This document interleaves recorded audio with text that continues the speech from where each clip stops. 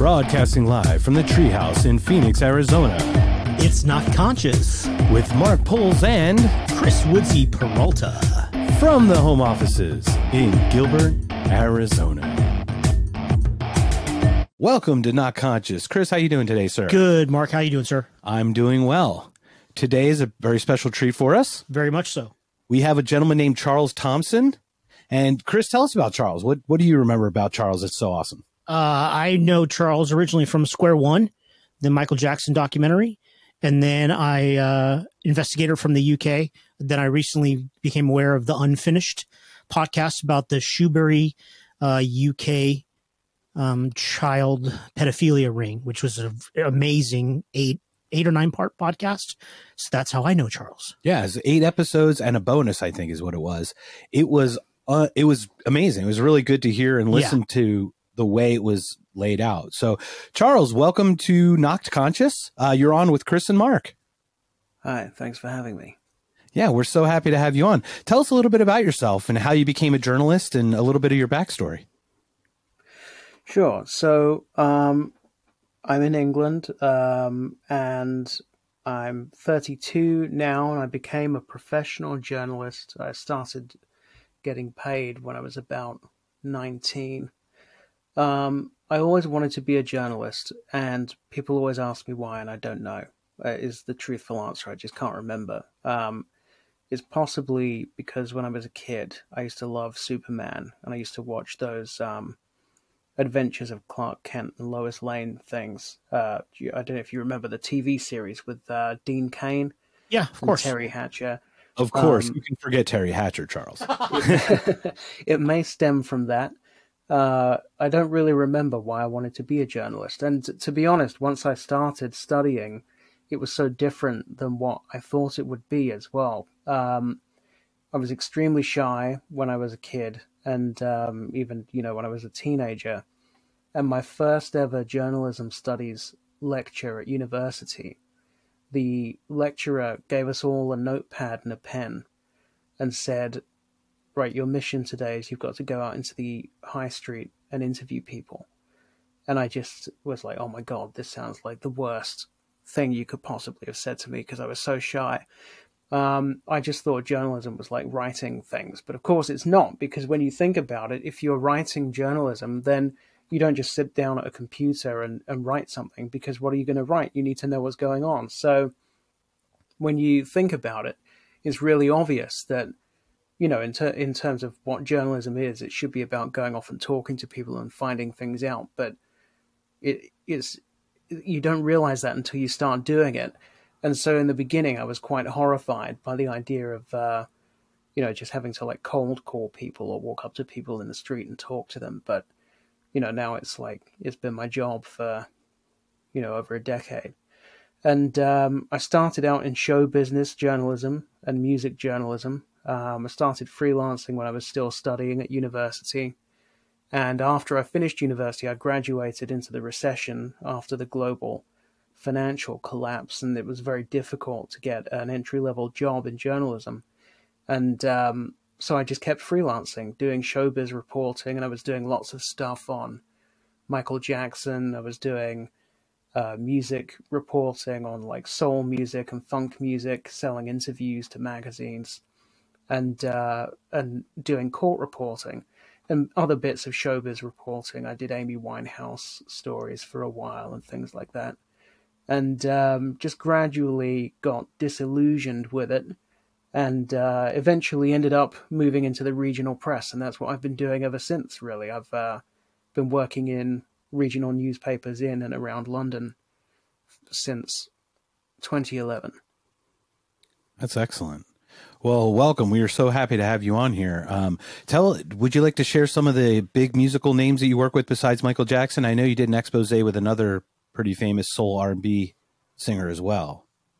Let's try and remember from the beginning. So my first sort of assignment was James Brown. So I started university in 2006, September 2006. And in October 2006, because I was a huge James Brown fan, I decided to use my sort of quote unquote credentials as a student journalist to try to get to meet him. And I managed to sort of finagle my way into his press conference at his London concert. Turned out to be the last concert he ever did in London. And I got to ask him a question.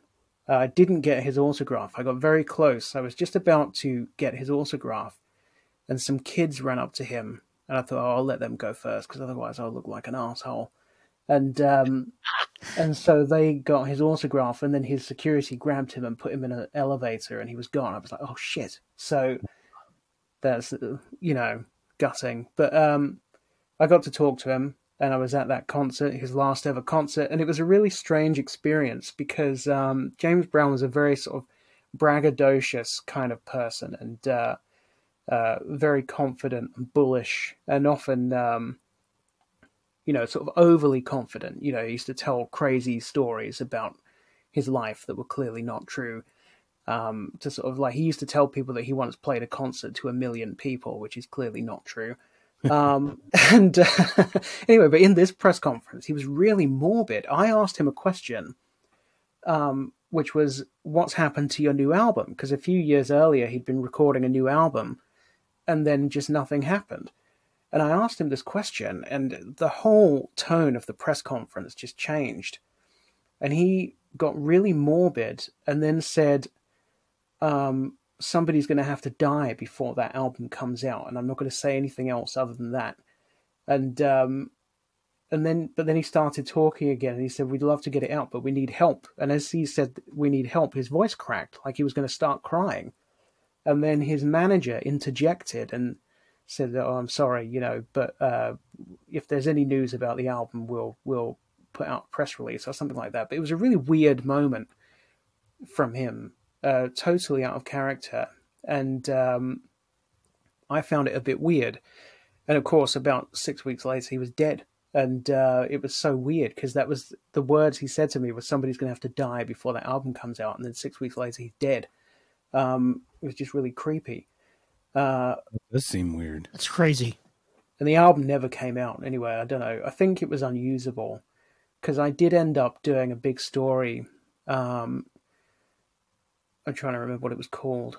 I think it was just called The Lost Album, James Brown, The Lost Album. I did a big story on it where I went off and interviewed lots of his band members that worked with him on the album, and they were all just talking about, basically he was in a dispute with his management, and he was really eager to record this album. And then by the time they actually got into the studio to record it, he'd sort of gone off the idea, and he was cheesed off with his management. And so what they ended up with was just a load of old crap, really. Like one or two good songs, and then a load of cover versions and weird things. I wonder if it was a contractual issue, because I remember the whole Billy Joel Piano Man thing. The reason he was in that bar playing was because he had a contractual dispute with his current, A&R people or whatever the music company was. Well, I subsequently found out through an interview with his wife a few years after he died, about 5 years after he died. I interviewed his widow, Tommy Ray, and she was telling me about how around that period where I had that press conference with him and he started almost crying, she was saying that he was making strange comments to her, I'm he's a slave and he's in servitude, and these people own him and they're controlling him, and he can't do anything that he wants to do. And when he died, his wife was not in the house. She was away, and she returned, and the money men, the managers, had padlocked her out of the house. They put 10 padlocks on the gate to the house so she couldn't get in. And she told me all sorts of stuff about threats that were made to her, and the dispute over his estate is still going on right now. He died in 2006, and his estate has still not been settled. Where are we now? 2021. His estate has not been settled. So his ex-wife is still trying to get that all worked out? Yeah, so what happened was, it turned out some of these businessmen that she named to me, well, at least one of them got prosecuted after he died. It turned out he had been embezzling money. His name was David Cannon. he'd been embezzling money from Mr. Brown's estate and ended up taking some sort of plea deal and serving a sentence under house arrest. And then there were others that they were unhappy with, but they never got prosecuted. And unfortunately, when Mr. Brown died, he left a will which was out of date. I think the will had been signed in about 1998, and so it predated the marriage, and it predated the birth of their son. So effectively, it ended up in a big dispute where certain members of the family were trying to stop the new wife and the new child from getting a share of the estate. And when they finally settled all the stuff between the family members, then the bank or the court had put in place some temporary executors, and the executors started saying, well, now we want a cut because we've been running the estate for so long, for like 5 years or whatever it is. We want a cut now. And so then they all ended up going to court against the executor. It was just a massive... I don't think he's even been buried yet. I think it's not even been resolved, the issue of where and when he should be buried. So he's still in a crypt somewhere. Still now, to this day, 13 years later? I believe so, yeah. Holy mackerel. Yeah. Wow. I think it's more than 13 years. I think it's 15 What year was it? 06, right? 06? Oh, 15 years. Oh, well, 14, 15 years. Yeah. It was Christmas Day 2006. So we've just passed 14 years, I think. 14. Wow. Well, I'm sorry that you never had that opportunity to get his autograph. That for yourself, personal autograph.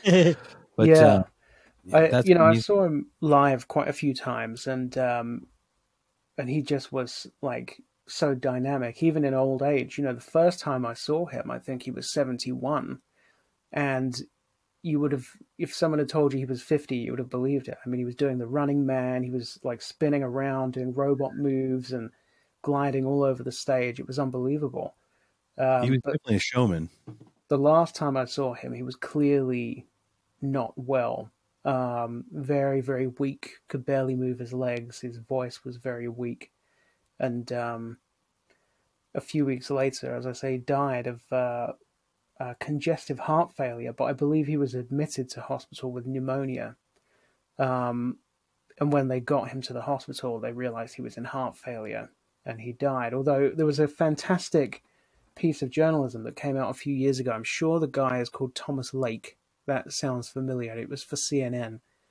A huge 3-article series reinvestigating the death of James Brown, which led to prosecutors saying that they were going to investigate whether he may have actually been murdered. If you get a chance, it's a really long read, but it's a fantastic piece of journalism. I like long reads, so I have no problem with that. Could you share that title again, please? I can't remember what it was called, but I think the guy that wrote it was called Thomas Lake, and it was for CNN. Lake. Yeah, we'll have to look that up. Chris is an avid reader. I'm an audiobook person myself.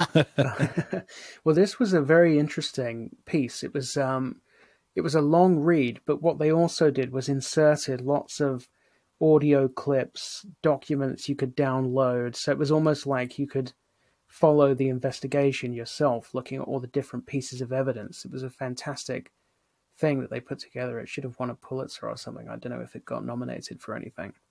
That's like a choose your own adventure, almost like very interactive. Exactly. I was just going to say that. Yeah. Piece. That's neat. Do you mind if I ask about any coverage that you had with Amy Winehouse? Yeah, I didn't do a lot on Amy Winehouse. So what happened was I got involved with a tabloid in the UK called The Sun through Michael Jackson stuff because I was quite well connected in the Michael Jackson world because before I became a professional journalist, I was working sort of on spec. I was doing like music journalism for music fan sites and things to get bylines to build up a portfolio of work. And so through that, I had built up some good connections in the Michael Jackson world. And so I actually broke the story, or I helped to break the story when he announced the This Is It concerts in 2009. I got a call from somebody on the inside who said he's on whatever the flight was, it's landing at this airstrip at this time. Um, you know, do something with that information. So I sold that to the Sun. Basically, I worked with the Sun, and they got the exclusive pictures of him disembarking the plane. We were the only people that knew it was coming, and I'd done that on the, at the request of somebody in his camp. They had rung me and basically asked me to leak it. And from then on, I was at the announcement at the O2 when he came out and announced the concerts. And then I became sort of like a go-to guy for the Sun on anything Michael Jackson. And after I built up a relationship with the Sun, I started working on other stories. So I did some stuff on Amy Winehouse. I did some stuff on Ronan Keating. I did various bits and pieces. Ronan Keating, you probably have never heard of Ronan Keating, but he was in a big boy band here in the UK called Boyzone. Winehouse, I've heard of him, but I don't follow him. The only thing I remember doing on Amy Winehouse was about a bust-up that she had with her dad. And even then, it was not a big piece of work. It was like an hour's work or something. It was very strange the way the Sun operated. I might not hear from them for 2 months, and they would ring me up and say, "Can you do X?" With the Ronan Keating thing, it was that. So he had been making money, a lot of money, from advertising deals, and the advertising was all based around him and his family. I can't remember what they were advertising, but it was all to do with, some sort of like broadband TV malarkey or something. And so it was all about him being this amazing family man, and look at me and my family. If you want to be like us, you should get this TV. And Right. It turned out that he actually was cheating on his wife, and it all was not quite what it seemed. And they wanted me to try and find the girlfriend, which I did. I won't go into too much detail about how that all came about, but that was my job on the Ronan Keating story, was to find the girlfriend. But you actually were able to do so. That's amazing. I did find her, yeah. But Not it so was good for not him. Really good for you. Not so good for him, right? well, it's not the kind of stuff I really wanted to be working on. And I understand that it is in the public interest if somebody is making, potentially like millions of pounds out of falsely portraying themselves as a fantastic family man when in fact they're cheating on their wife, then that is, is a matter of public interest. But at the same time, say again? I would certainly agree with that. I mean, it is a matter. Like, I would like to know if I'm being, bamboozled, right? In a weird way. Yeah, I think that the point at which it becomes public interest is when you start roping the public in. So if you're somebody who's in a band and you just go on stage and sing, and then you come off stage and you have your private life, then there's no public interest if you're cheating on your wife. It's not in the public interest. But if you are profiting from portraying yourself as a really devoted, fantastic family man, then that's different. There was a public interest in it, but nonetheless, it was not something I was particularly interested in, and not the kind of thing I got into journalism for. And I just what did slowly. that lead to? What did that expose lead to for you? Did that open any other doors or avenues for anything? No, I just had an existing relationship with the Sun, and so they would contact me occasionally and say, "Can you do X, Y, Z?" And I would do it to the best of my ability. Primarily, I was working on Michael Jackson stuff, and that was where I really became disillusioned, because in late 2009, Evan Chandler, who was the father of Michael Jackson's the father was the accuser. He was the guy that accused Michael Jackson of molesting his son, Jordan Chandler. Correct. And we're talking, the son was Jordan, correct? Jordan, yeah. So Evan Chandler committed suicide. And the Sun contacted me and asked me to put together like a dossier of information on the case that would inform their reporting. And I was like, oh, well, this is fantastic, because the Sun and every other tabloid newspaper gets this all wrong every single time they write about it. So I put together this really comprehensive briefing pack where I went back to the original court documents and the original evidence and the interviews and all of that kind of stuff, and put together like a big list of these are all the things that you always get wrong, and this is what the truth is, and here's the source. So I spent all day doing that and sent it over to them, and then the next day I read what they'd published, and they just ignored everything I'd sent them, and they just published all the same bullshit that they got wrong every other time. And I was just like, oh man, that's so disheartening. And did you feel that they were influenced to do so, or I mean, is there a conspiracy behind that, or? It's really hard to answer. I mean, certainly there is a degree of agreement between major media outlets in the way that they cover Michael Jackson. I saw that firsthand in 2006. I made an audio documentary about this back in 2016.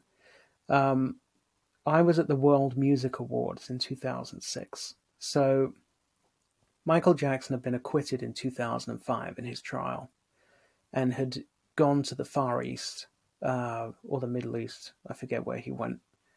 He went, I think he went to Dubai and Oman, and then popped up in Japan, and then Ireland, I think is the order in which it happened. But anyway, so then it was announced he was going to be appearing at the World Music Awards in London, because the World Music Awards used to do an award called the Diamond Award, and you could only win the Diamond Award if you'd sold 100 million albums. And Michael Jackson had won the Diamond Award many years ago, but he was about to become the only person in history to win the Diamond Award twice, because he now had a single album which on its own had sold 100 million copies, which was Thriller. And you're talking about Jackson 5 would have been his first iteration, or? So he had originally won the Diamond Award because of his combined album sales across all of his albums. He'd sold 100 million collectively. But then years later, Thriller just kept on selling and selling and selling. I mean, it just never stopped selling, Thriller. So in 2006, Guinness World Records certified that Thriller on its own had now sold 100 million. And so they gave him the Diamond Award again. And he was the first person to ever get it for one album. I see. That's so interesting. I was there. I bought a ticket and I went. And there was a rumor that he was supposed to be performing, and then it didn't sound true, to be honest, as someone that had been following Michael Jackson for years. He really did not like performing in his latter years. He did everything he could to get out of it. And so he came out and accepted the award, and the reaction I just can't even put into words. It was like brain mashing. The noise, the crowd noise was so overwhelming. He gave an entire acceptance speech for about 5 minutes, and you could not hear a word of his speech. All you could hear was screaming. And, it's like a Beatles concert. It really was. I've seen everyone. I've seen Madonna. I've seen George Michael. you name them. I've seen them, right? I've seen Beyonce. And I've never in my life seen anyone provoke that kind of reaction. And all he did was walk out on stage and collect an award. It was insane, the reaction that he got. And then he came right at the end of the show, he came out on stage, and there was a choir performing We Are the World. And he sort of nobody could hear anything, including him. You could see him looking at the sound guys at the side of the stage. He couldn't hear anything. He had a microphone, but none of us could hear anything. So he couldn't really sing because he couldn't hear anything. So he ended up just sort of wandering around the stage, like reaching down, shaking people's hands, high-fiving people, whatever. And then the music ended, and he just stood on the stage for a few minutes, and that was it. He was just stood there, and people were just going insane. It was like the 80s. They were dragging people out of the crowd who'd fainted. It was unbelievable. That sounds the next day, it's like a Tom Jones concert too, right? Well, I didn't see anybody throwing knickers at him. But so the next day I go into university, and one of my friends says to me, oh, how was last night? They looked really sort of like morose, and sort of like they felt sorry for me. They were like, how was last night? And I'm telling them this whole story, like, oh my God, you wouldn't believe it. reaction was insane. You know, like you couldn't hear anything, and they were looking at me like I was demented. Right? I was thinking, well, this is weird. Why is everybody looking at me weird? So at lunchtime, I go into a newsagent and I see all of the newspapers. And all of the newspapers are reporting that last night Michael Jackson was booed off the stage at the World Music Awards. And are you serious? Booed off the stage? I could not believe it. They literally were reporting not just that he got booed, but that he was booed off the stage. One of the newspapers wrote, I remember the phrase exactly, scuttled off stage to a chorus of boos. And I was just like, what the fuck? Because I was right there. I didn't hear a single person booing. Not even one. I mean, the whole crowd were going insane. Not only did he not get booed off the stage, he stood on the stage for several minutes with no music playing or anything, just sort of soaking up the applause. I could not believe it. So I learned that day, and I hate using the word conspiracy because it does make me sound mad, but all a conspiracy is an agreement between parties. There clearly was an agreement among parties there, because nobody who was present at that event could have come away under the impression that he was booed off stage, because it's the literal opposite of what happened. He finished his sort of quasi-performance and then just stood there soaking up the adulation of the crowd for several minutes. So to suggest that he was booed off stage, for one person to report it would have been ridiculous. For them all to be reporting it, for every single newspaper to be reporting that he was booed off stage, was terrifying. You know, I was a journalism student. I'd just gone into university the next day, back to my journalism studies, and then I go down to the newsagent and I'm confronted with every newspaper just publishing the same propaganda. It was completely fabricated. And so I learned that day that there is something funny about the way the UK media certainly reports on Michael Jackson. There is a degree of agreement between parties to always take the most negative line, to work in tandem to publish fictitious stories. And you know, I've since heard, I've been, you know, on and off working on Michael Jackson stuff for my whole career. And even just last year, I by complete fluke, I met a lady who worked in a radio station as a receptionist. And when I was on the air, I was talking about Michael Jackson. Then I was leaving. The receptionist at the radio station stopped me and said, I was just listening to you on the air talking about Michael Jackson. I just had to share something with you. And she told me how she had used to work at a Rupert Murdoch-owned newspaper in the UK, which doesn't exist anymore, called The Today. And she had been the archivist at the Today newspaper. So her job every day was to take the clippings from the previous day's paper and put them in the archive so that if any reporter needed them in future, they were accessible. And she was telling me how the reporters at the Today newspaper were under explicit instructions from the top to attack Michael Jackson at every available opportunity.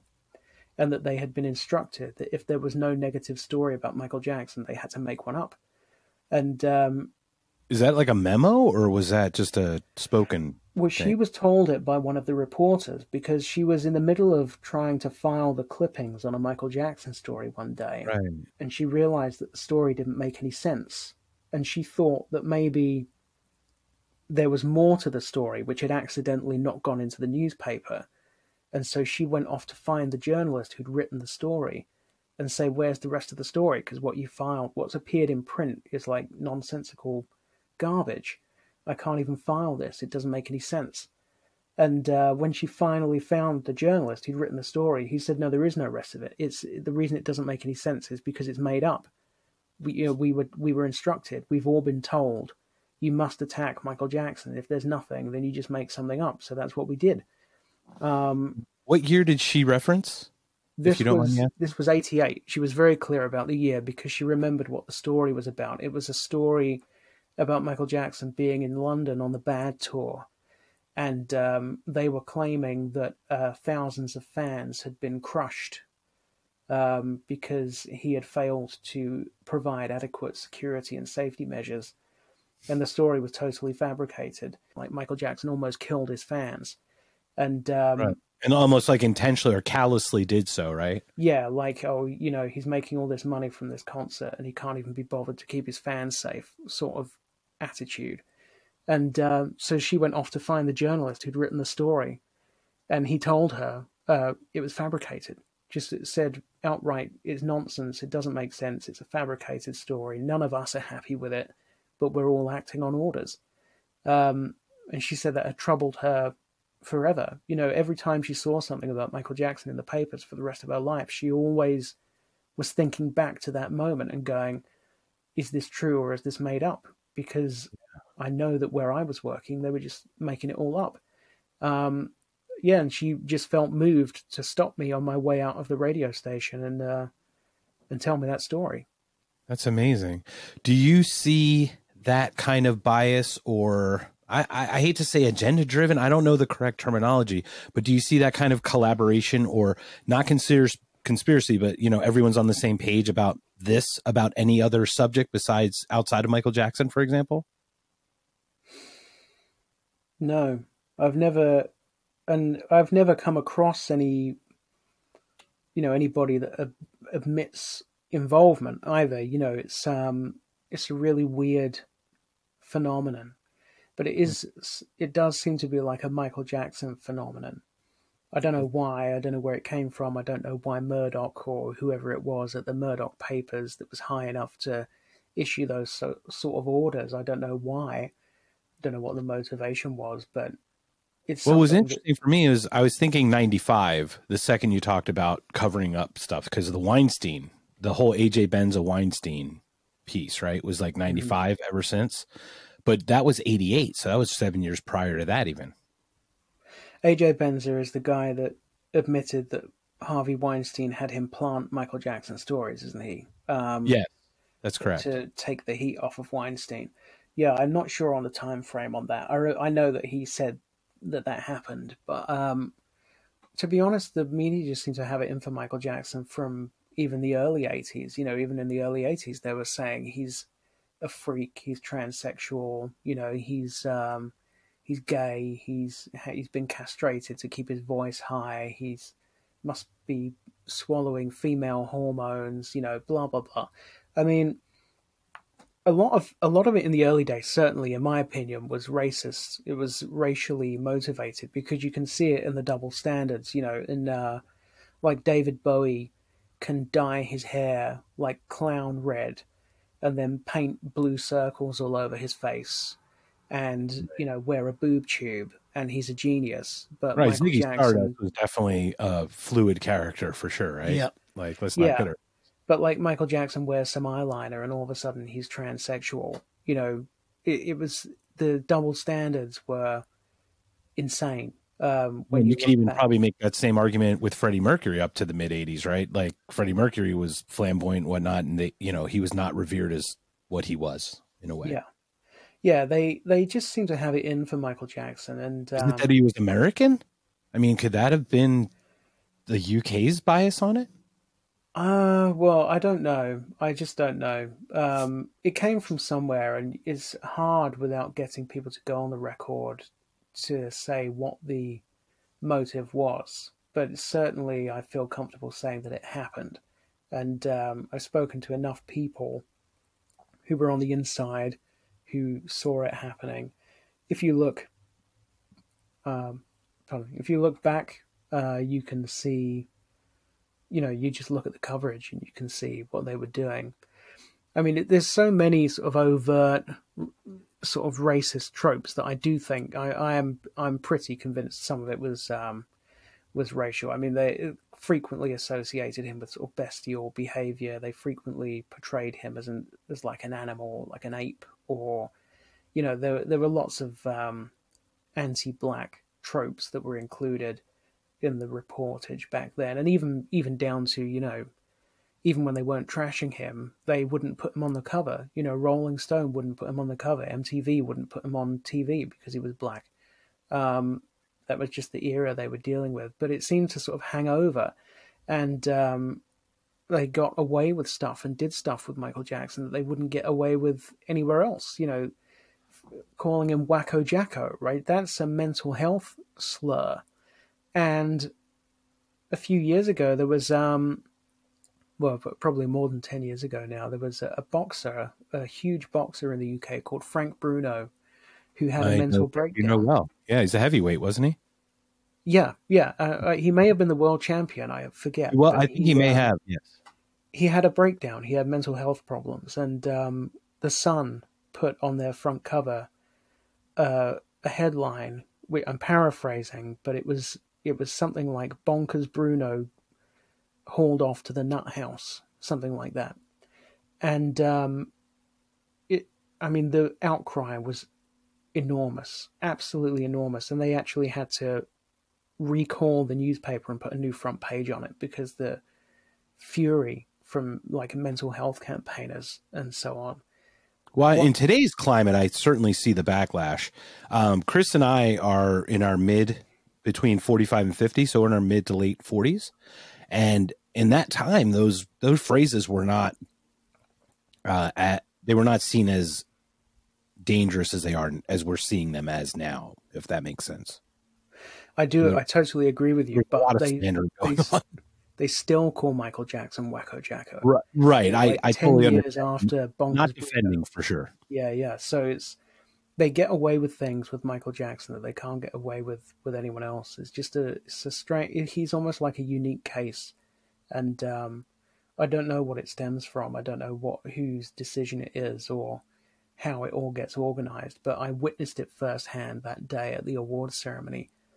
He was not booed off stage. You can go on YouTube right now. There's videos from all over the arena that night.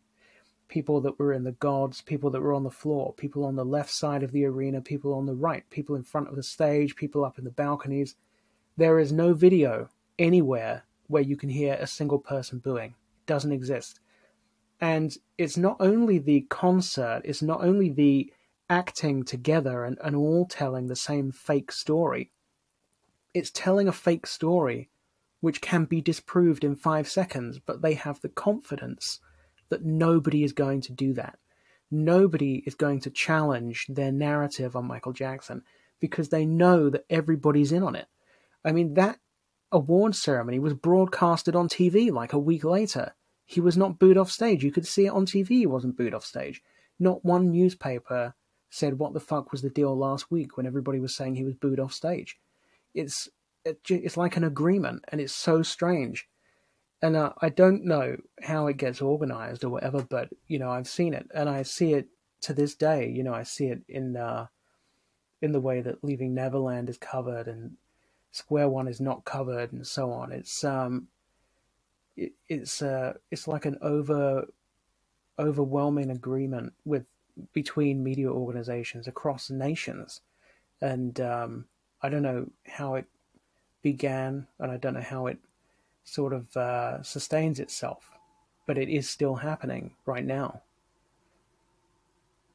Since you brought up Square One, which we've interviewed Danny Wu and Taj and Jess Garcia, how did you get asked to help with that? So I literally got an email from a guy I'd never heard of called Danny Wu, who said, can I do a telephone interview with you for a documentary I'm making? And I assumed, wrongly, it was a podcast because he wanted to do a telephone interview, and agreed, just said, yeah, because I think I said to him, who else have you spoken to? That's the first question I always ask when somebody contacts me and says I'm doing a Michael Jackson thing. I got approached last year by Amazon, well, not by Amazon, but by someone that was making a documentary for Amazon. And I said, who else have you spoken to? And they said, Mark Lester and Matt Fidesz. And I was like, well, I'm not talking to you then. Whereas when I spoke to Danny Wu and he told me the people he'd spoken to already, I thought, okay, well, this guy sounds like he's doing a decent job. So I just did we did two phone interviews, which were both about 40 minutes or an hour long, and then forgot about it. And then the next thing I heard was he had sort of edited my interview into a form of narration for the documentary, and he was inviting me to a premiere at the Chinese theater in Hollywood. And, you know, do you want to come to the premiere of the film? I was like, what film? You know, I still was under the impression it was a podcast. And so I ended up flying out to Hollywood and attending the premiere at the Chinese theater, which was pretty nuts. So what did you think of Square One as a whole? I thought it was very good. I mean, you know, there's so much about that case, which you could, if you wanted to, make like a 4-part miniseries out of it. But I think Danny did a very good job at synthesizing the information and telling it in a way that was, you know, when you get bogged down in a case, it's almost like if you know a case too well, there are so many little avenues you can go down, and it takes a real talent to take that information and boil it down in a way that makes sense to somebody that doesn't know the case as well as you do. And I'm guilty of that when I talk about the trial, the 2005 trial, because I'll start talking about one thing and then I'll go, oh, and that reminds me about this other witness. Wait till you hear about this. And you just go off on all these tangents and never come back to where you started. I think Danny did a really good job of making it understandable to somebody that knows nothing about the case. And you can see that in the audience responses and in the success that it had. It became the #1 Amazon documentary in the UK. It became the #1 Amazon documentary in the US, and it became the #1 Amazon documentary in Canada at various times. And you don't become #1 if people aren't recommending it to each other. So I think he must have, I thought he did when I was at the premiere, but I think people must agree that he's done a good job of explaining the case in a way that's understandable to people that are coming at it not knowing much about it. And that's a real skill. We agree completely. And coming from my perspective, I wasn't a big Michael Jackson fan, but so I try to be objective about it. And I did watch Leaving Neverland and I did watch Square One and try to look at everything from every perspective. And Taj made a really good point when we talked to him for almost 3 hours that it was almost like Leaving Neverland was attacking his family, and they didn't care about the consequences of what it does to Taj as a person and to all the remaining family members of Michael Jackson. Yeah, I mean, Leaving Neverland is 4 hours long, and to make a documentary that is 4 hours long and still only tell one side of the story takes a lot of effort. And so it was a decision. And I think the funny thing about Dan Reed is that he changes his mind a lot. So if you listen to some of his interviews, he says, well, you know, I decided early on that I believed these guys and I just wanted to tell their story, and that was the story that I wanted to tell, and blah, blah, blah. And then other times he's insisting that he fact-checked rigorously and that it's objective journalism and blah, blah, blah. I mean, he can't decide whether he was objective or not. He changes his mind almost every time he gives an interview. He was not objective. He was not balanced. He was not fair. He was not impartial, and he was not professional. And the documentary is riddled with information which is either untrue or is contested, and where it's contested, that is not demonstrated to the public that's watching. There are misleading statements in the documentary, such as they are allowed to make comments to the effect of, it's not about the money, we're not doing this for money, we're doing this to be a voice for victims. That's not true. They filed their lawsuits under seal. You don't file your lawsuit under seal if you're trying to be a public voice for victims, because when you file under seal, you're doing it in secret. So what they actually did was filed lawsuits under seal, trying to elicit under-the-table payments from Michael Jackson's estate, and only when the estate said, we're not paying you, did they go public. And now they say it's not about the money, we just want to be a voice for victims. You don't want to be a voice for victims if you're trying to get secret payments without the public finding out. There are all sorts of statements included in that documentary which are not true and are not contested. And if he was interested in being impartial and factual, he would have contested. He would have shown both sides. And in my opinion, it's a shoddy piece of work. But it's shoddy in the right way for the establishment, because the establishment hates Michael Jackson, and they would rather you do a shoddy job that makes Michael Jackson look bad than do a good job that's even-handed. And so he's played to the gallery. He's been rewarded for playing to the gallery, but it is a shoddy piece of work, and it was clearly designed to be one-sided and to be an attack. And he was as nasty as he could possibly be about the Jackson family. He accused them of being greedy. He accused them of only defending Michael Jackson because they wanted money from his estate, even though the overwhelming majority of Michael Jackson's relatives get nothing from his estate. So again, more lies, more deception, more dishonesty, or poor research constantly conflates the family with the estate. He was so nasty about the family, and Taj in particular, and then, quite unbelievably, posted a picture. I mean, it's almost like you couldn't make it up. He posted a picture of Taj's brother and said it was Taj. So it's like, and then he's insisting he's a fantastic fact checker and he does his research properly, and he can't even tell the difference between Taj and his brother. I mean, you couldn't make it up. It was just one of the 3T brothers. Yeah. Yeah, he posted a picture of TJ and was saying it's Taj. Pathetic. That's crazy. So obviously we were exposed to the Michael Jackson thing through Jess Garcia, and then we had the privilege of speaking with Taj, like you said, as well as Danny and yourself. But there's so much interesting about yourself as a journalist because you cover more than that.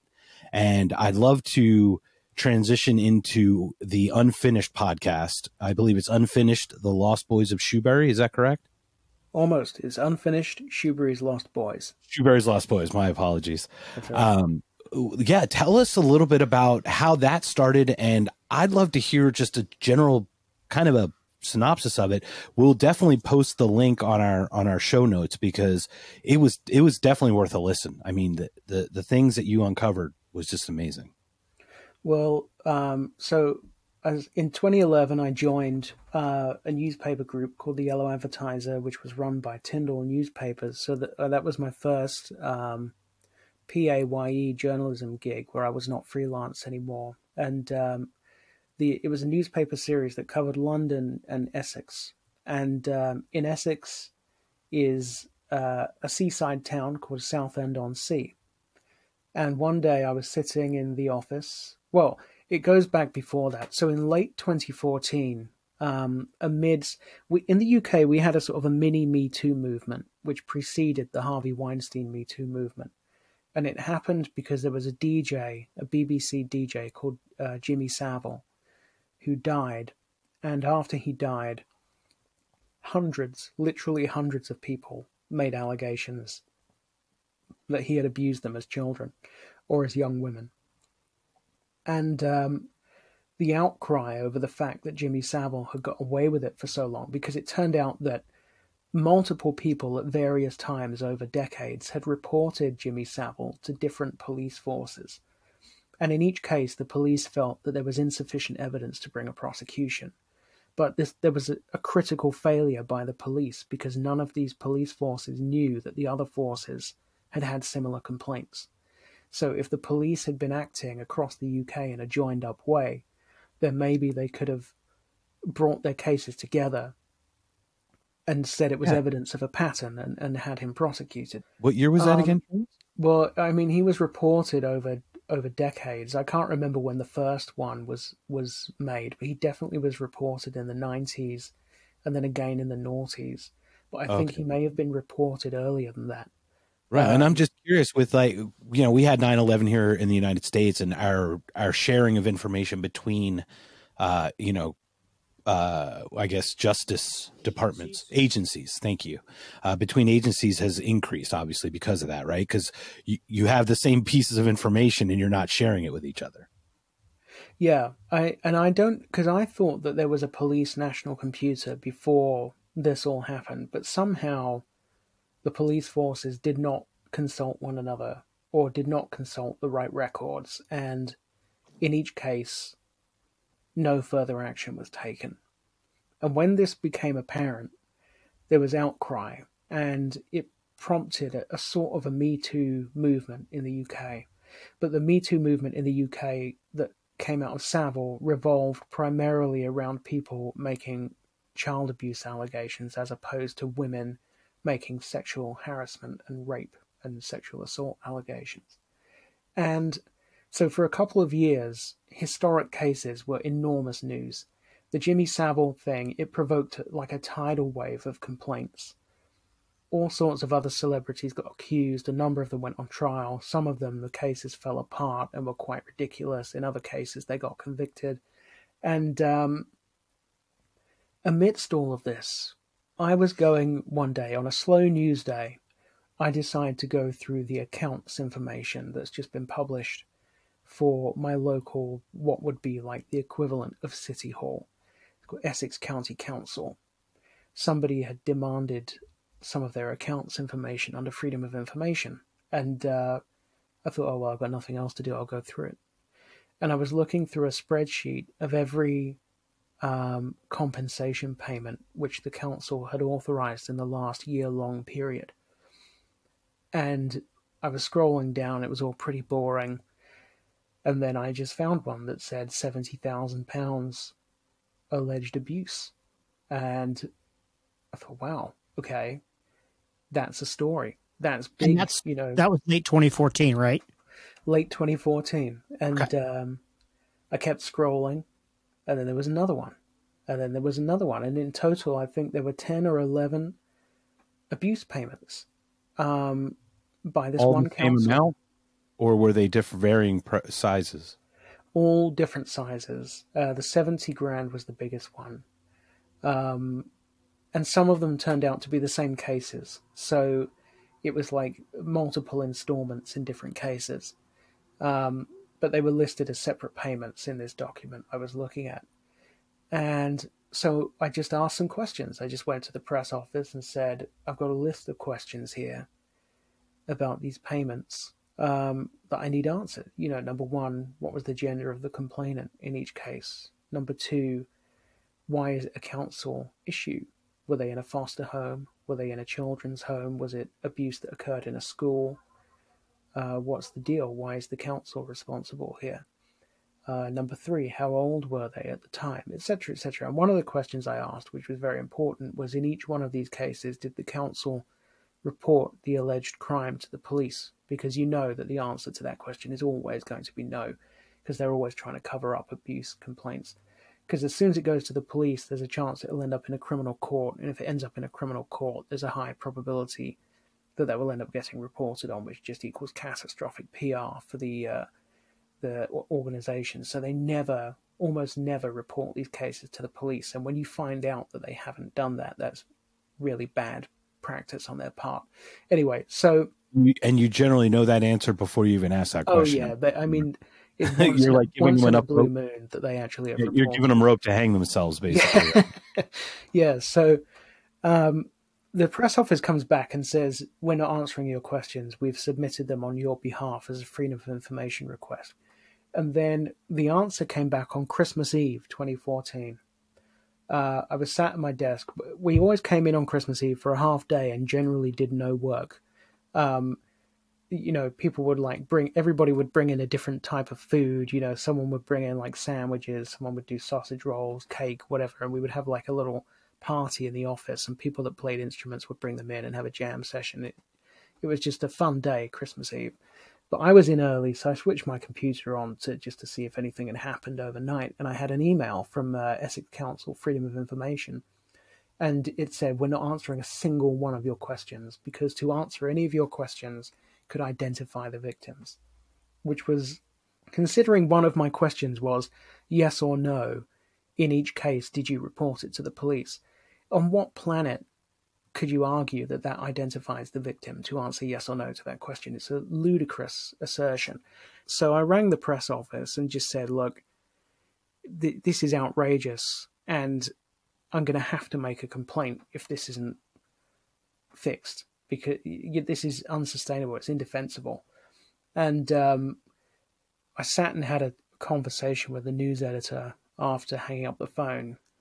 and we just decided first paper of 2015 is going on the front page. Council refuses to answer questions about child abuse payments that it's making out of court. And so we ran these stories basically saying the council is covering up child abuse. We got child abuse charities to comment, and then we're sort of hoping in the background that my appeal would be fruitful. But in the meantime, I'm just sat at my desk one day. It was a snowy day. The office was freezing cold. I remember I was so cold that my knuckles hurt, and because the heating never worked in that building. It was ridiculous.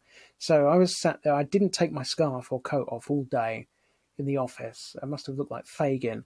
And I get a phone call from reception that says there's somebody in reception that wants to talk to you. And I go, oh, God, because almost always if somebody walks into reception, then they're a nutter. But I went down, and it was a guy called Robin, who was in his mid-70s.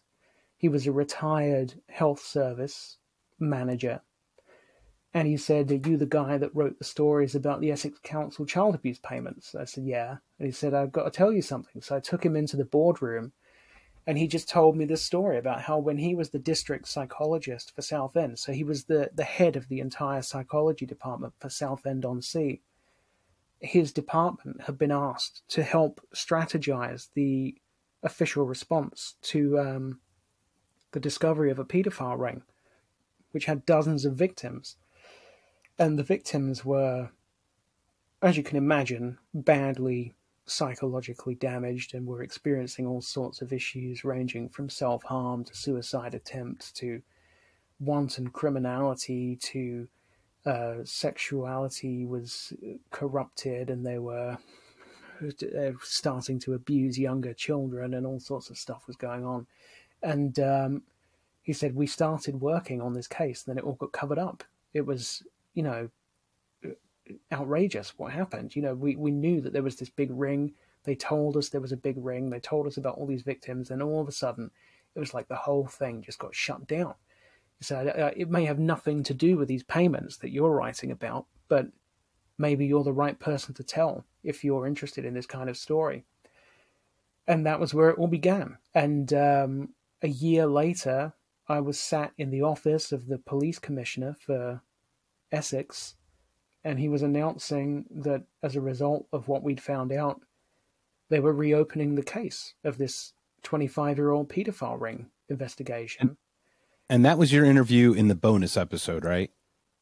That was the guy, but that wasn't the interview. So, okay. That was the guy. Okay. Yeah, Nick Alston. And he's now a director of the National Crime Agency. So he's actually even more important than he was then. So it was really nice of him to... Pardon? Do you still have a relationship with him of some sort, or? Yeah, well, I rang him up when I was doing the podcast and said, are you willing to do an interview? He said, let me listen to the series and then I'll let you know. And he listened to the series and said, yeah, sure. So we recorded an interview as a bonus episode where he was sort of reflecting on, us having brought the case to him and what he did about it and what he hoped would happen as a result and what actually happened. And he's a really interesting guy, and he's, as I say, he's the director of the National Crime Agency now.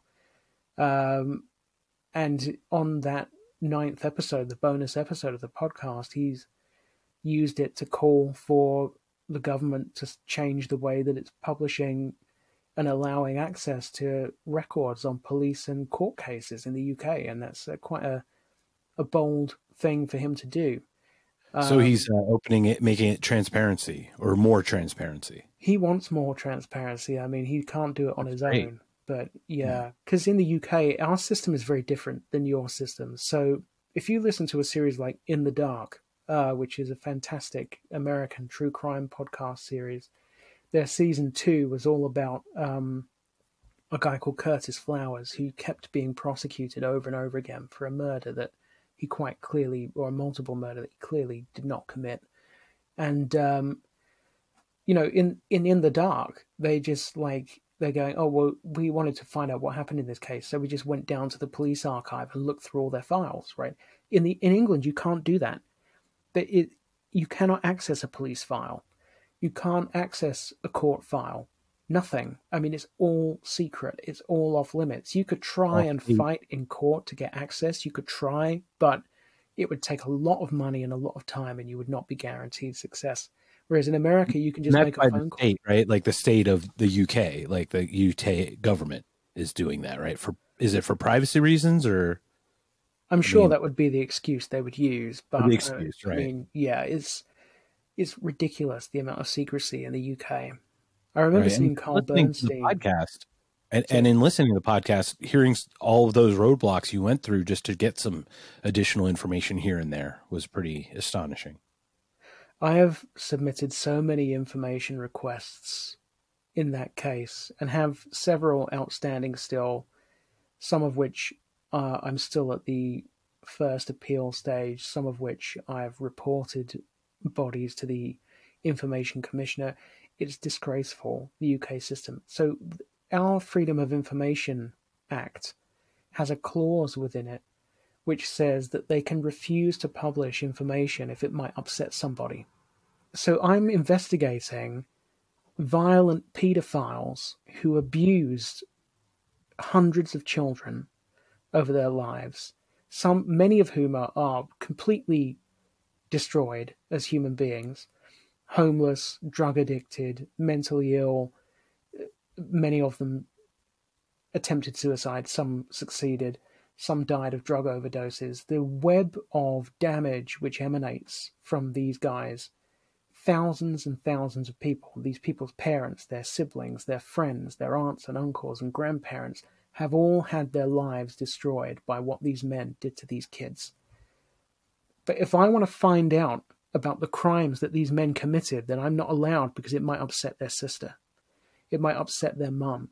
It might upset their next door neighbor who they were quite friendly with. It's a disgrace. Our system is a disgrace. Our freedom of information system is ludicrous and pathetic and disgraceful. And it provides a cover for criminals, violent, depraved criminals, at the expense of victims who have a right to know about these guys and have a right to transparency. Because, you know, there are still unanswered questions, and it's still not really explained why these guys were allowed to get away with what they did. They were effectively allowed to get away with it. They were looking at life sentences, and they ended up with 3 and 4 years. And they'd already served a year waiting for their trial, and in the UK you only serve half your sentence before they let you out. So one of those guys did 6 months for years. 6 months, because he got a 3-year sentence. He'd done a year on remand waiting for his trial. That meant that to get to the halfway point, he had 6 months left. Right. So he went to court and pleaded guilty to abusing dozens of children.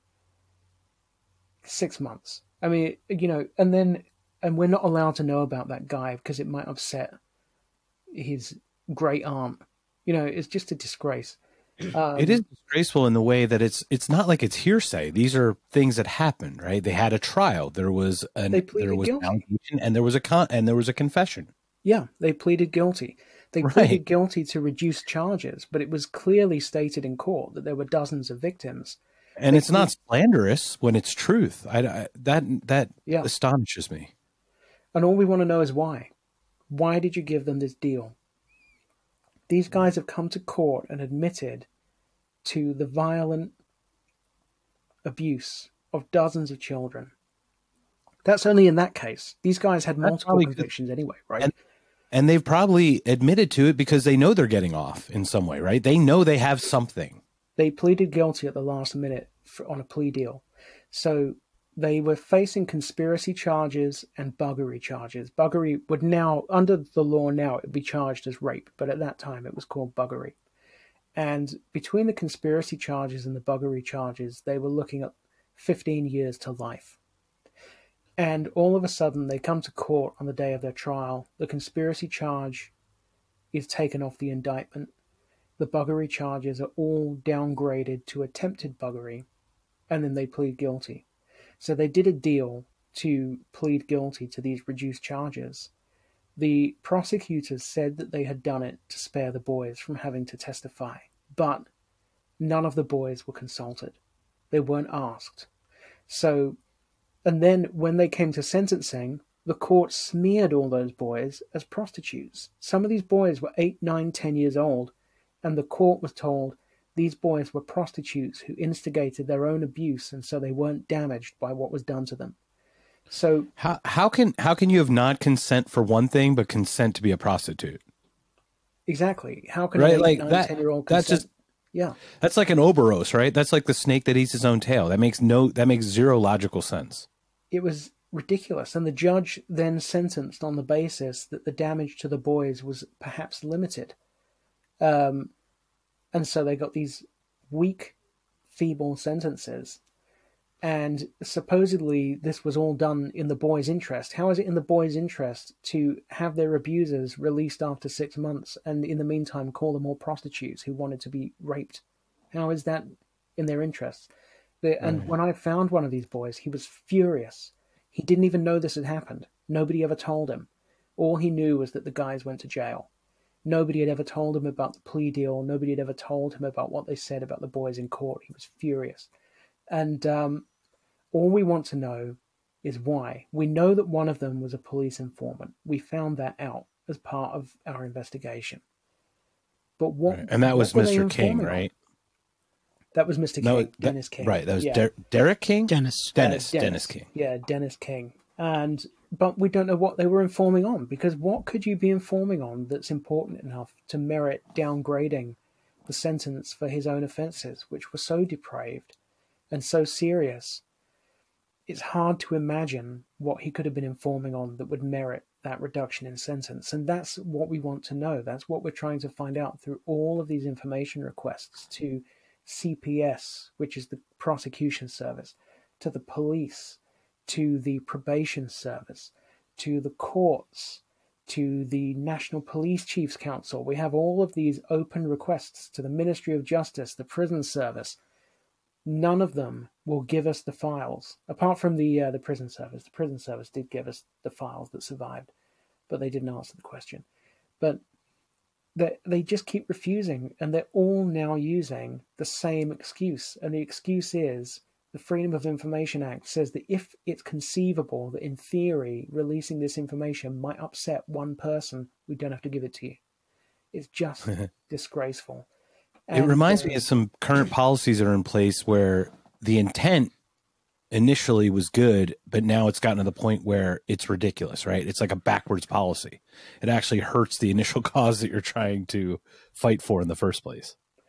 I think it's the sort of thing that's buried in the act and is used as a last resort when they're really scrambling for a reason not to give something to you. Because, and even then, there's supposed to be a public interest balance. So they are supposed to say, if we balance the potential upset to this one person against the public interest and the public interest wins, then we have to give you the information. There is no argument to be made that the public interest doesn't win in this case. No argument. And yet they always tell us that we failed the public interest test. And what it is they know that if we had the means to take it to a court case, we would win. Hands down, we would win. But you've got to have the means to do that. You've got to have the money to be able to take them to court and get it overturned. And there are not many media organizations now that would have the money to do that, unless you're like CNN or, the BBC or someone. And so they know that even though they're wrong and they're using this exemption in an arrogant and almost like a sneering, smirking way, there's nothing we can do about it. And that's the most infuriating thing, because they're not just smirking at me, they're smirking at every child that these men molested. They're smirking at their mothers. They're smirking at the mothers and fathers of men who are now dead because they've shot themselves or hanged themselves. That's unbelievable. And it's so frustrating because in the podcast you even mentioned, like, these are pedophiles. This isn't like Whitey Bulger, like in the United States, where these are, gangster people who chose this life of crime. this is pedophiles that affects children directly. How could you have a police informant be a pedophile or be an absolved pedophile or be absolved for being a pedophile? Yeah, exactly. You know, if the using an informant is all fine and dandy if you're using somebody who is down the pecking order and is going to give you somebody more important. You know, if you bring in a small time drug dealer and you say we'll let you off if you tell us who the kingpin is, that makes sense. But to take somebody who is on an industrial scale pimping small children out to men, what could he be informing on that is more depraved and more important Vile, than that? right? Yeah. Yeah. What could he possibly... Now, we do have one possible theory, which is that through my investigation, we actually connected this guy, Dennis King, to a gang of pedophiles that they killed a number of children. They were not convicted of murder; they were convicted of manslaughter. This gang, they were called the Dirty Dozen. They were led by a guy called Sidney Cook. They killed 3 boys. I mean, it was so they argued that it was not murder; it was accidental. It happened in the commission of another act, and Yeah, the byproduct of raping. yeah, exactly. So we connected King to the Dirty Dozen, and we do know that King is a police informant because we have that document, and we do know that the 2 cases were ongoing at the same time. So it is a theory, and it's an unproven theory, and I wouldn't want to suggest that it's fact, but it's possible that King informed on another paedophile gang that were actually killing children. That would be the only world in which that plea deal makes sense.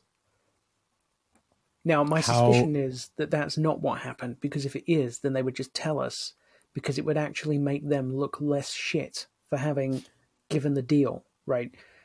So if they were to go, oh, well, yeah, we did, and it's not ideal, but look who he gave us, because he's dead now, so it doesn't matter. There's no reason to keep protecting him as an informant.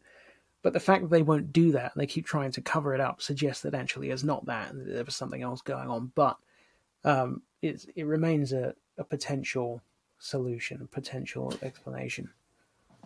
Is it a thought possibly that, and once again, we question everything. We're not on board with every conspiracy, but we do question things. Chris and I do. Could it possibly be that they penciled him in as police informant where he just was connected or had dirt on other people, say like an Epsteinian kind of control? I believe that is also possible because as the podcast goes into, so the first kids come forward, and then the social services department in Essex asks 3 charities to start counselling the first 14 victims that are known of. And those boys start naming other boys who start naming other boys, and the web of victims gets bigger and bigger. And something else that happens during these counselling sessions is the charities all realise that different boys are naming a particular police officer who is regularly at Dennis King's flat. Now, it could be, if Dennis King is an informant, that there is a good reason for a police officer to be constantly going in and out of his flat, although you would think that a police officer might be a little bit concerned at the fact that somebody who already has about 20 convictions for child molesting would have boys in his flat every time that you go there. So maybe that's not the explanation. So maybe... Well, plus, if he was an informant, I don't know if you'd meet at the person's house, considering he'd be informing on people that probably have been there, you know? Yeah, it would not seem like a sensible... It sounds like very shallow water we're treading here. It's a safety issue for sure.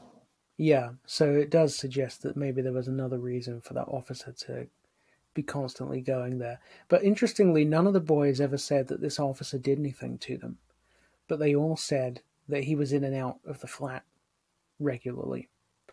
Now, the other thing that we know is that when the case was first cracked, when they first arrested King and Tanner, a detective spoke anonymously to a tabloid newspaper called The Mirror, and said that they believed that there were high-powered people connected to the ring, including businessmen and civil servants.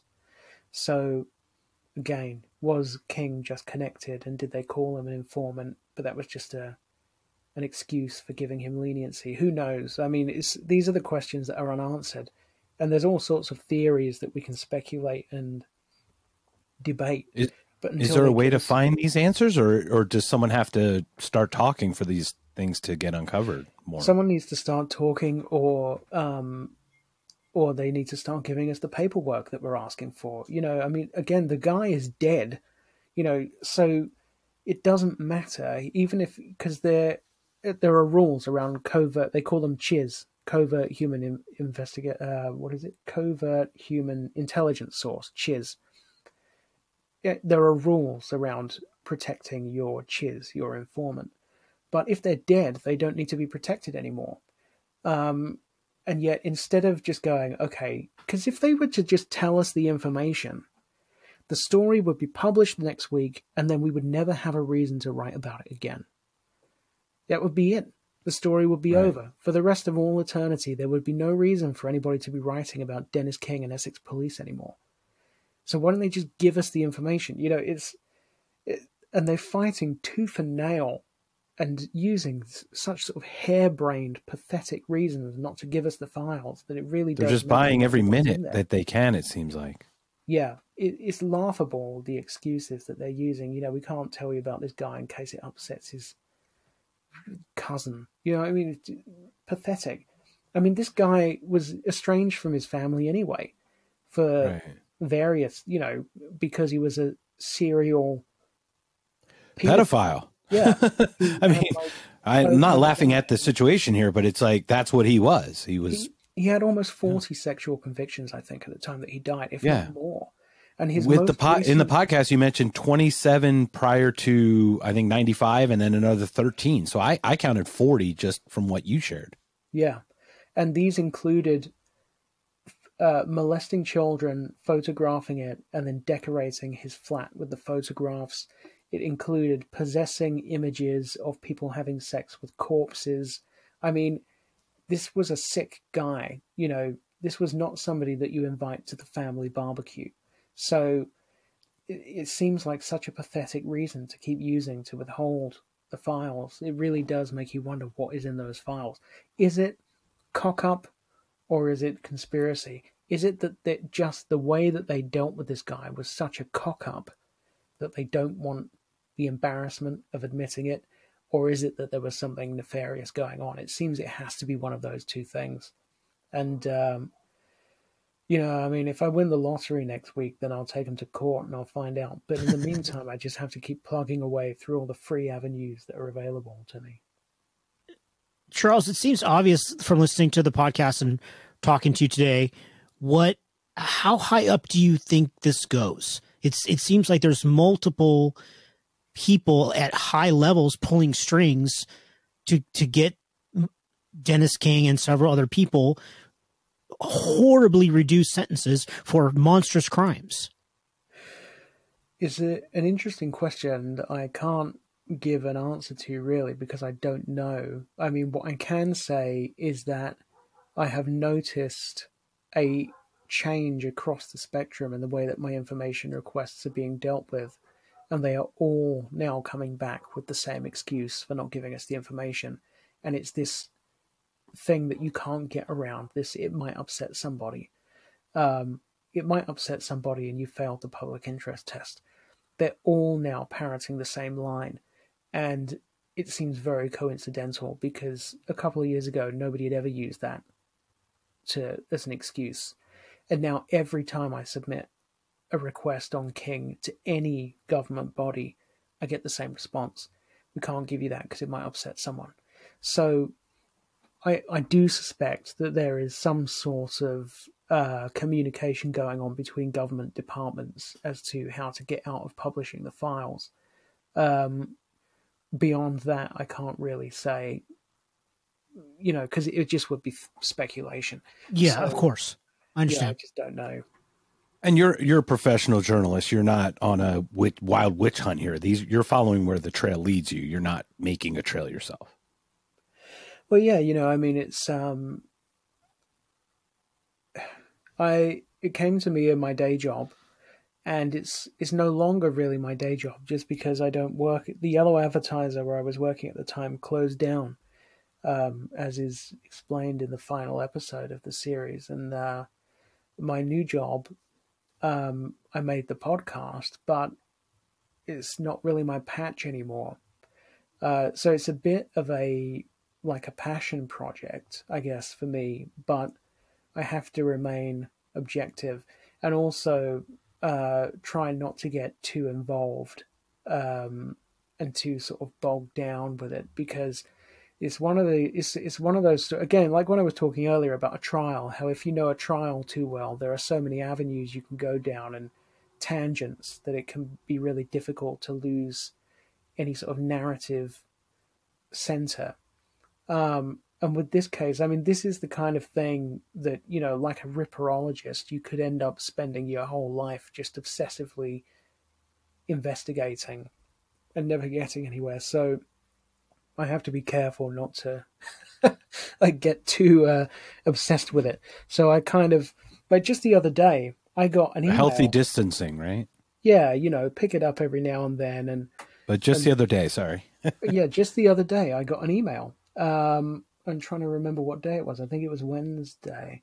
It was the day before New Year's Eve. I think that was Wednesday. So I got an email from a guy who said, "Hi, I've just listened to your podcast, and I know some of the people in the podcast, some of the police officers. And I think I've got some information that would be useful to you." And I ended up ringing this guy and interviewing him for 2 hours. And so I got some great new info out of that guy, but I'm not sure what to do with it because the podcast is finished. So unless there's any major breakthroughs, I think the story is pretty much done. But it's more of a principle for me that I don't think they should be allowed to get away with keep withholding these documents on these flimsy bases. So I do just keep fighting with them over these documents. I'm not really doing much else on the story anymore, but I do maintain the battle over all the records, because I do just think that's so egregious, to the way they're sort of smirking in everybody's faces with these. It reminds me of like when somebody shows up somewhere and they've got two black eyes and their lips split open and somebody says, "What happened?" And they go, "I walked into a door." It's just like that sort of like arrogant, right, like smirking. I just hate it, and so I kind of don't want to let them off the hook on that front. Yeah, I mean, there is a greater fight here for just transparency in general from the state or government or other organization or systems. Chris and I very much look behind the curtain of systems, right, and the control that they have and how they kind of control us in that way. And it's not to fight powers; it's just to be aware of them so we can navigate them better.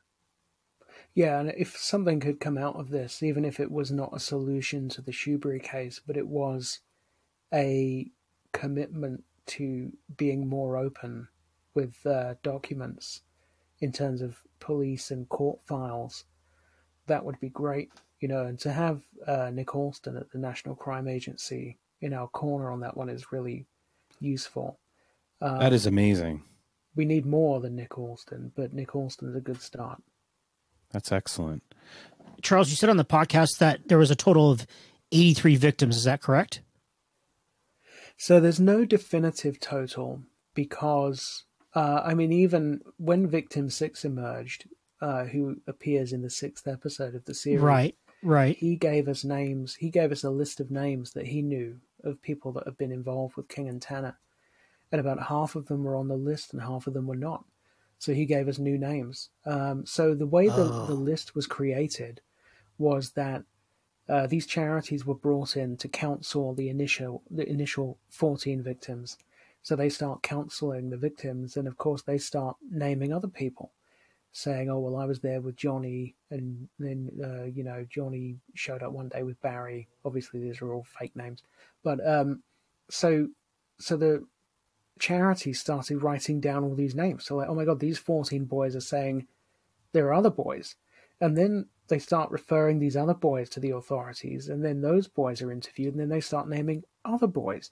And so what you find is that each little gang, it gets bigger and bigger. And it even turned out there have been waves. This had been running for a while. So there was an older generation of boys that had passed through these men's hands and were now 19, 20. And we were on the second or third generation by the time that it was discovered. So through the work that the charities did, they compiled a list, and they estimated, based on all that they knew, that there were about 80 victims. I think there was a list that was created, and it was given to social services.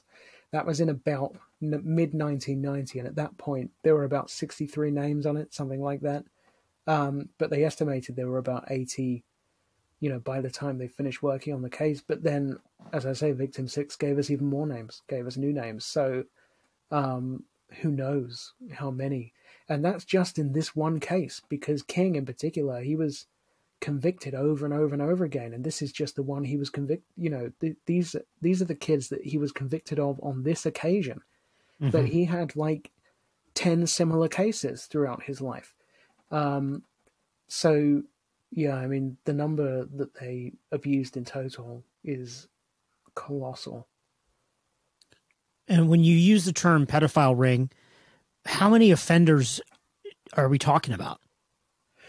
Again, it's hard to quantify. So the boys started giving addresses that they'd been taken to be abused by other men. And some of those were home addresses. Some of them were public toilet blocks. They were bars and pubs and hotels.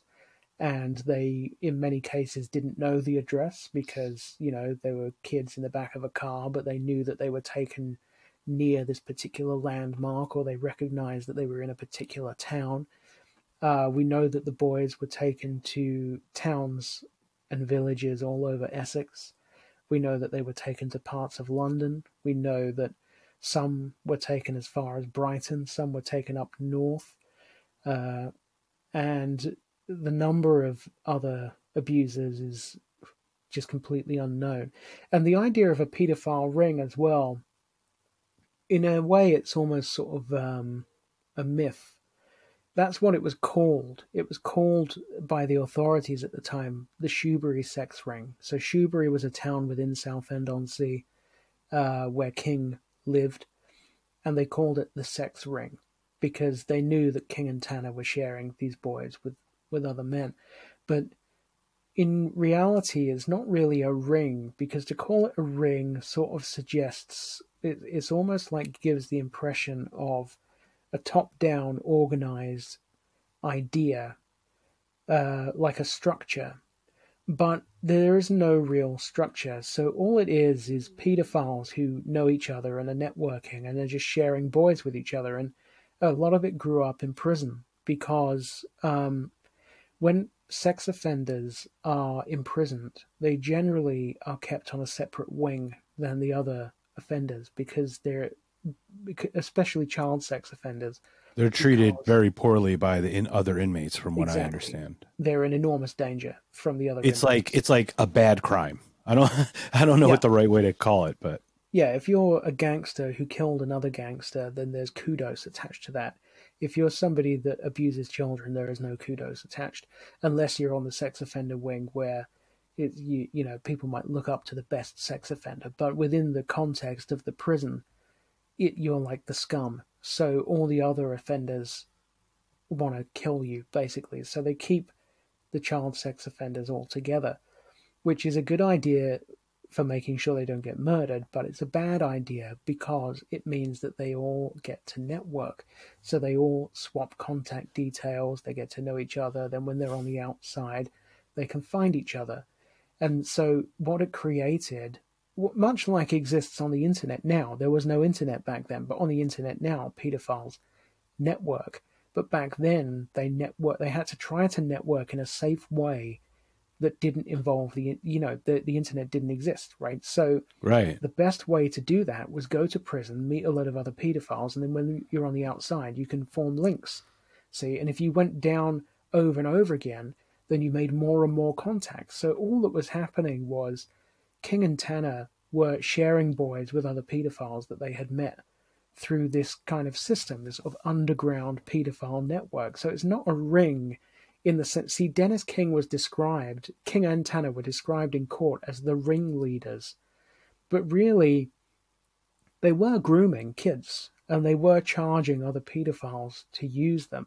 But to use the phrase ring, it just sort of suggests, to call them the ringleaders of a ring, it suggests that they're like the bosses, and then it's an organized top-down structure, but it's not. It's just, they're just sharing boys with all their pedophile mates. And there equally would have been pedophiles in other towns who would have been charging King and Tanner to use their boys. So it's not really a structure.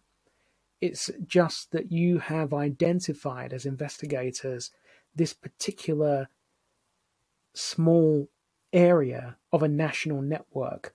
And so that's why the contacts stretched all over the country, because they were just sharing boys with other pedophiles that they knew all over the place.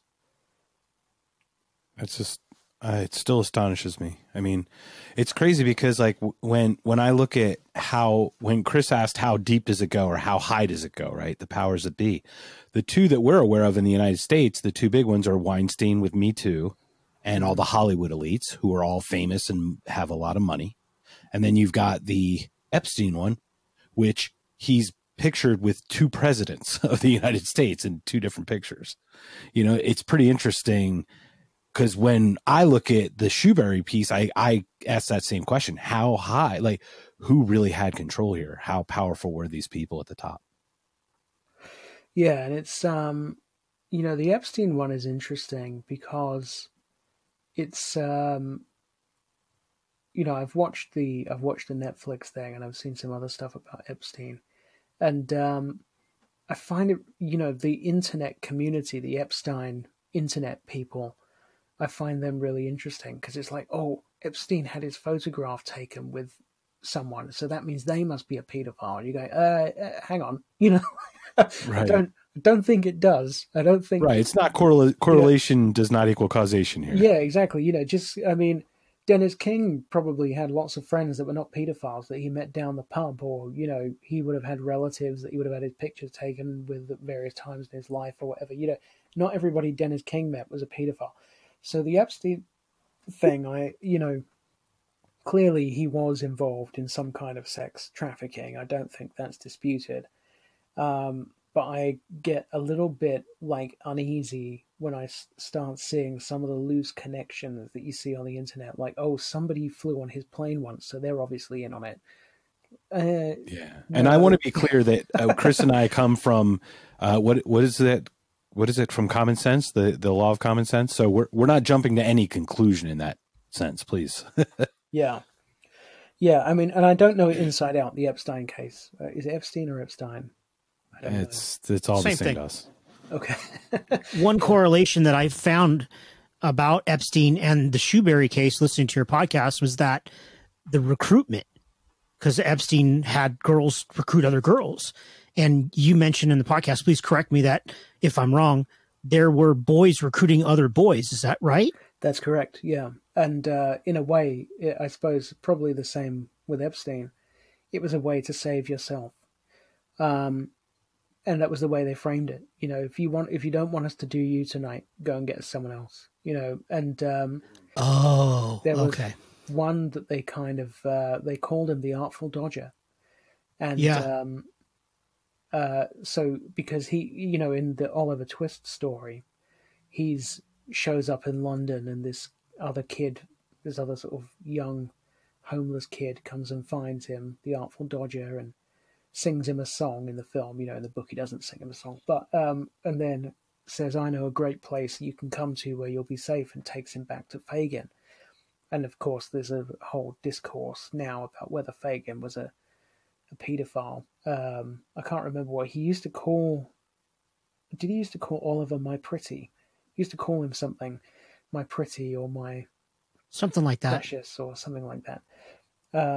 But anyway, so the Artful Dodger lures Oliver back to Fagin's lair, where there are all these other boys, and so they came to call this other kid the Artful Dodger because they knew he admitted that he had gone out and recruited other boys. So the recruitment is really to hold someone else in front of the bus so you don't take the hit, basically. Yeah. And what it turned out also then was that although they called this one guy the Artful Dodger, a lot of them became the Artful Dodger because they all wanted to save themselves. So it was initially when they started uncovering the story, this one guy seemed like they called him the Dodger. But the more they found out, they realized that's how the web got bigger and bigger because they just were trying to bring other boys in so that there was less chance that they would be the one that ended up in the bedroom that night. Right, it's kind of like a reverse pyramid scheme in a way. It's like all the kids at the bottom are the ones who are going to be, abused first. Yes. Quote unquote fresh meat or whatever you want to call that for predators like these guys are.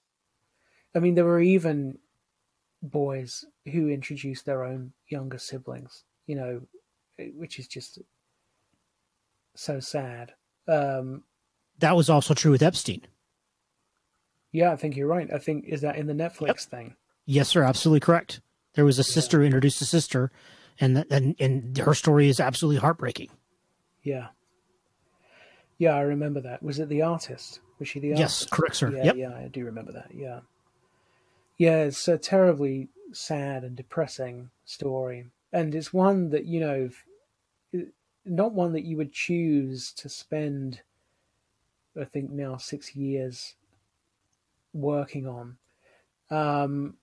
just because it gets you down so much. But now you're in it, you just don't want to leave it till it's finished because these poor people, it wasn't just the victims, it was the whistleblowers. The whistleblowers, the charity workers and the health workers who were working with the victims, they had their careers destroyed because they started raising concerns and complaints about the way this case was being handled. They were dismissed as insane. They were called conspiracy theorists. There were orchestrated top-down efforts to stop them from getting further employment. They were trashed to other employers, which was proved in one case. One lady who's in the show, I'm trying to think if I named her in the show. I did, Jenny. So one of the lady that's in the show, Jenny Grinstead, she gathered evidence with her union and filed a case against Essex Council. She got evidence from like 10 witnesses, including members of staff at Essex Council who said that the bosses at Essex Council had issued instructions to smear Jenny and stop her from getting any further work in the county because she kept raising complaints about the way this case was being handled. And she won. She won her case, and the council had to apologize. It had to syndicate a memo of apology to all of its staff. So she won. That's amazing. But she was blacklisted by Essex Council because she kept raising concerns about this case.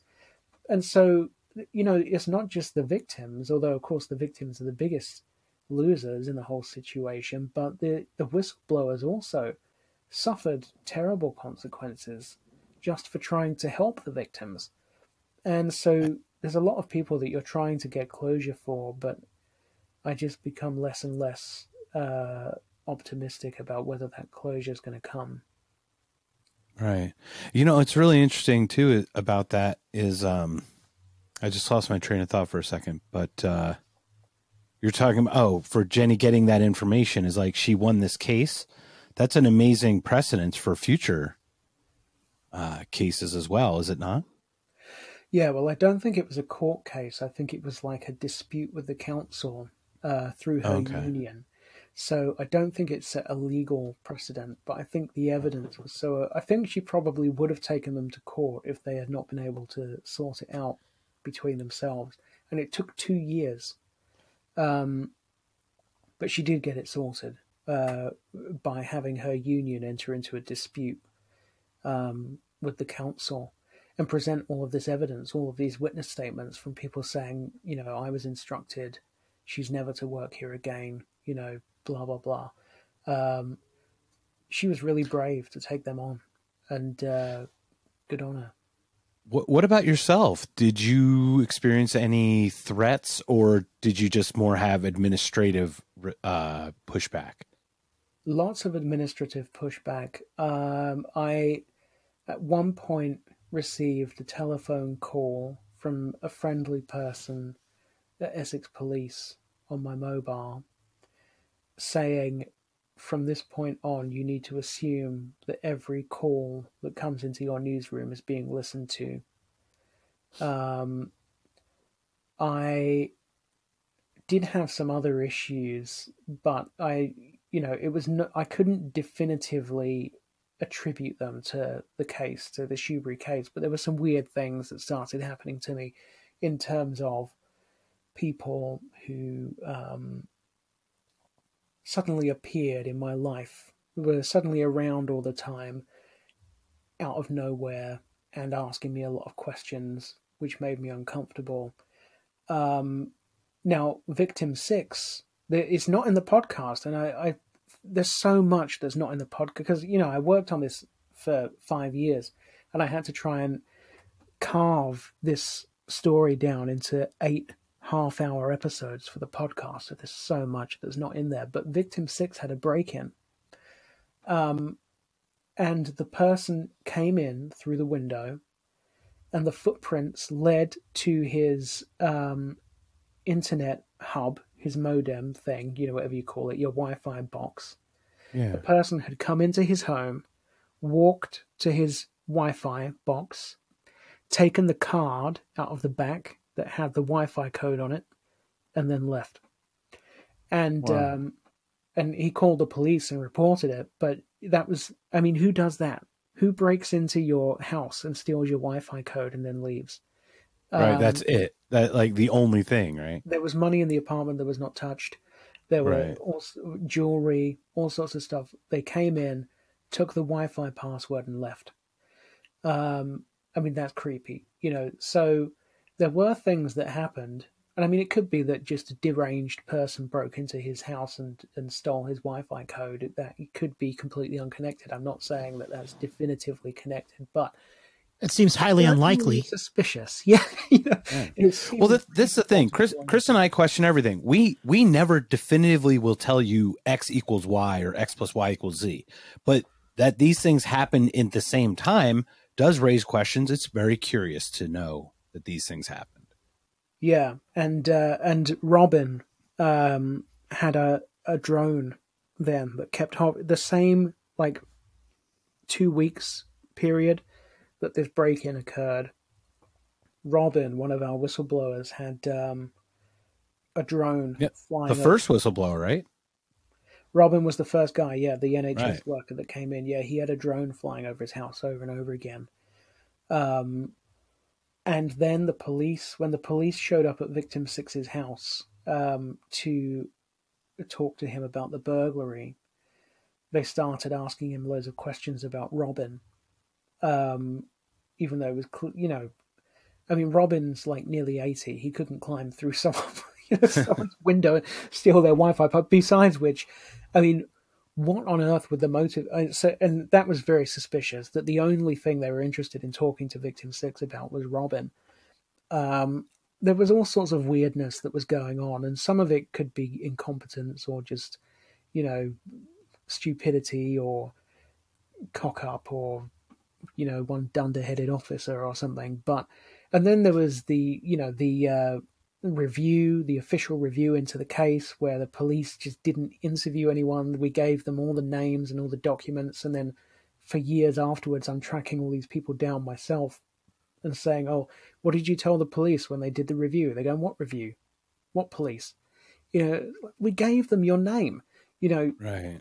So it reminds me of Corey. It reminds me of the Corey Feldman, where he's like, I gave them the names. They kept going another direction, right? Yeah, that was really, that did not get the press that it deserved. Corey Feldman. So yeah, Corey Feldman was interviewed in 93 or 94 by police who were investigating the Geordie Chandler case. And he told them, Michael Jackson never touched me, and I don't believe Michael Jackson's a pedophile. And the reason I don't believe it is because I have been abused by pedophiles in Hollywood, and I don't believe Michael Jackson's a pedophile. He's never done anything to suggest that he is. But here are the names of the people that did abuse me. And he gave them the names, and they said, yeah, well, we're not interested in them. We're only interested in Michael Jackson, right? And so that's bad in and of itself. You've got a victim disclosing to the police, giving the names of abusers and being ignored. That is bad. What's even worse is that years later, when Corey Feldman told that story publicly, the police department denied it. They said that he's made that up. That's not true. He didn't give us any names. And then somebody leaked the tape recording of his police interview to the media, and it proved that the police were lying. He did say it, and he did give them the names. So not only did they not act on his information, they then years later smeared him as a liar and accused him of making it up. This is the same police force that Dan Reed, the director of Leaving Neverland, he gave an interview a while ago where he said, oh yeah, as part of my rigorous fact-checking process, I interviewed some of the police that worked on the Michael Jackson case, and they all thought he was guilty, so that was good enough for me. It's like, this is the same police force, this same corrupt police force that refused to investigate Corey Feldman's abuse allegations and then smeared him as a liar. I mean, it's outrageous. You know, this guy, Reed, just... it's brain melting. Absolutely. It chaps your hide for sure. And I understand the frustration because you've covered that so long as well. But I mean, going back to Shoeberry, you've been recognized for some nominations for some awards. Is that correct? Yeah. So we've been shortlisted 3 times at the British Journalism Awards and commended once. Most recently, a couple of months ago, we were shortlisted for the podcast. We were shortlisted for the Paul Foot Award at Private Eye. Now, let me remember the others. We've been shortlisted for and won a number of Society of Editors Awards. I got Weekly Reporter of the Year, and I came runner-up in the same category 3 times. We got Weekly Newspaper Campaign of the Year. We got the News Media Association's Making a Difference Award. And we won Channel 4 and ITV's Ray Fitzwalter Award for Investigative Journalism. So we've won quite a stack of awards for the Shoebury case, which is really, really lovely. And it's quite funny because the lady, I won the Fitzwalter from Channel 4. The lady that gave it to me was Dorothy Byrne, and she's actually the lady that commissioned Leaving Neverland. Wow, that's a odd connection. Yeah. How awkward was that? How awkward was that exchange? This was pre-Leaving Neverland, so I won that award in April 2018. I have a picture of her giving me the award, and I would share it, but at the time, I was really quite ill with a big kidney stone, which I eventually, a couple of months later, I had to have a surgery to get rid of. And immediately before that award ceremony, I had a chronic attack of kidney stone pain. And it was so bad that I was like shaking and sweating. It was like in like ice cold sweats. And I had to go straight to the awards ceremony, and I just looked like a tramp in all these pictures. Like my hair looks like I've just got out of a shower. I mean, the pictures are hideous. But I do have a picture of Dorothy Byrne giving me the award. So that's an interesting one. And she was perfectly nice and everything, And I mean, she didn't make the TV show; she just commissioned it. But unfortunately, she has defended it repeatedly since it came out. Charles, what do you have coming up? What are your next projects? It's a good question. So I'm helping Taj as and when I can on his documentary. Okay. And I was hired around this time last year to work on a documentary by a guy called Larry Nimmer, So Larry Nimmer worked on the Michael Jackson trial. He's a videographer, and he was hired by the defense to film Neverland. So the defense wanted to take the jurors to Neverland and show them around so they could see all the locations that were being described in the case. And the judge said no. So the defense hired Larry Nimmer to go and film Neverland. And one of the most important things he filmed was the alarm test, because the prosecution were claiming that that Gavin Arvizo's brother had walked in on multiple occasions and seen Michael Jackson molesting his brother. And so they got Larry Nimmer to film an alarm test where, because Michael Jackson, he was extremely paranoid about security because he used to get letters like threatening to kill his kids and stuff. And so he had alarms all over his house, and he had combination locks on everybody's bedrooms. And he had an alarm so that if anybody came into his bedroom, it sounded. Because one time he came back from a tour or somewhere and came into his bedroom, and then a fan jumped out of his closet, had somehow got into Neverland and got into his closet. So he had alarms everywhere, and including one on the door to his bedroom, right? So when you walked into Michael Jackson's bedroom, it set off like a siren, like wah, wah. So and the prosecution's case was that this kid had walked into Michael Jackson's bedroom twice and seen his brother being molested. It's like, how could that possibly have happened? Look at this alarm. So anyway, Larry Nimmer was the guy that filmed it. Anyway, so he was making a documentary for the 15th anniversary of the verdicts in the Michael Jackson trial. Supposed to come out last June, but it all got delayed due to COVID. So I worked on that. All manner of day-to-day newspaper journalism, a lot of COVID reporting, a lot of... I just did a project on falling police results, solved rates in London. I just did a series of stories on... as in like criminal cases solved? Yes, exactly, solved rates. So the percentage of criminal cases is falling of solved criminal cases? Yeah, really, really badly. So, like, the percentage of rape and sexual assault cases, which is resulting in a charge in 5 years, has dropped from 22% to 5% or 4%. Wow. I mean, it's catastrophic. Is there any kind of reasoning for that? There isn't really. I mean, we did ask the police, like, why, but they just come out with all sorts of, like, Orwellian gobbledygook, like, oh, maybe it's because we changed the way we recorded whether a crime is solved or not. It's like, oh, give us a break, a lot of old cobblers. So there's, we do ask them, but we rarely get anything from them that amounts to something sensible. Interesting. I just did a series of stories on drug dealing in Hertfordshire, which is a county just outside London. So I'm working on all sorts of stuff. Well, we're about 2 hours in. Welcome to the time warp, Charles, because that felt like 10 minutes to me. Is there anything else you want to share with our audience or with anyone else before we call it a day? Well, I probably should just give the link to the podcast. So, absolutely. Yes, and please give all your particulars, and we will also post all of that in our show notes, but please share with us all that. So I'm on Twitter at CE Thomson, which is spelled THOMSON. And the podcast is available at www.podfollow.com/unfinished-1. Unfortunately, /unfinished was already gone.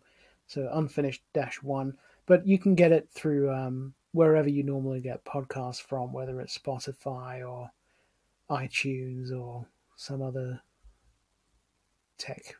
Yeah, we beer Googled. I just beer Googled Unfinished Shoebury's Lost Boys podcast, and it came right up under Apple, so I just clicked on the first one.